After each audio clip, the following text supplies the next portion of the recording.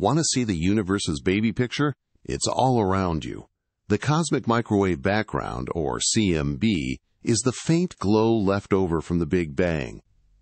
Think of it like this. The universe was once an incredibly hot, dense fog. Light couldn't travel freely, but as it expanded and cooled, about 380,000 years after the Big Bang, the fog cleared. That moment was like hitting the cosmic flashbulb, releasing light in every direction.